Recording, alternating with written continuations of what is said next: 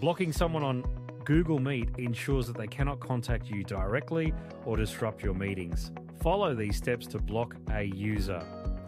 Go to meet.google.com/calling/ on your computer and sign in with your Google account. Under Recent Activity, find and click on the contact you wish to block.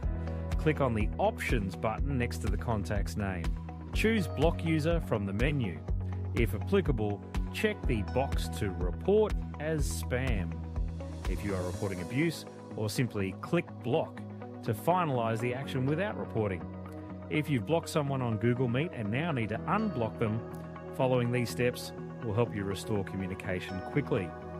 Start by clicking on the gear icon, usually located at the top right corner of the screen. In the Settings menu, find the section labelled Blocked Users. Scroll through the list to find the user you want to unblock. Click the Unblock button next to their name. Once your call is set up with the right participants, take it a step further with Tactiq.